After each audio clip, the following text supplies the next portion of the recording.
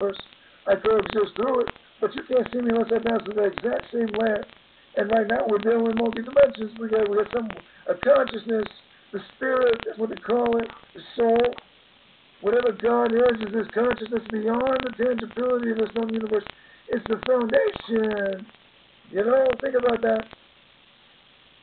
Now, he says, he'll give you the rules, and you ain't paying attention to them, and he started to get real kind of absurd about it. Go back and read the book. That's what it talks about.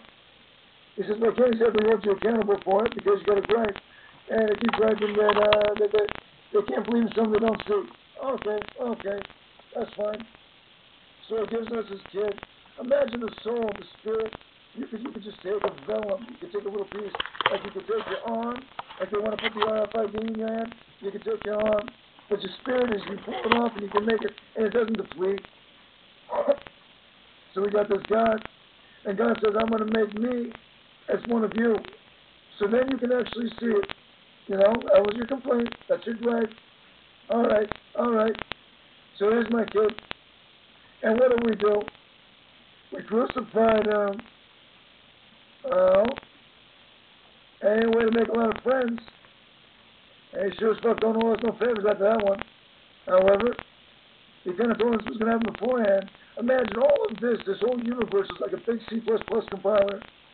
Everything is preordained. Everything is already organized. Now think about that. Think of us as a random series of variables. And we're all running out. Some little thing come back with the numbers and we say, here's what we got. It's kind of interesting. However, of all the life in the known universe, what does all these books and scriptures say? They say that we got a soul. This is the most important part. That's why it's real important. You got to understand this. It's not just about your car or your Mercedes or your house or whatever the fuck you got. You got a soul. You got a spirit. The same spirit that's in God. Imagine all the life in this known universe, and we're like the chosen ones. We're like the picked ones. Homo sapiens, man. You know, for whatever it was worth. And I mean, I'd love to say that I wish we could go to little doggy heaven, but from everything that's written, doggies ain't got no soul.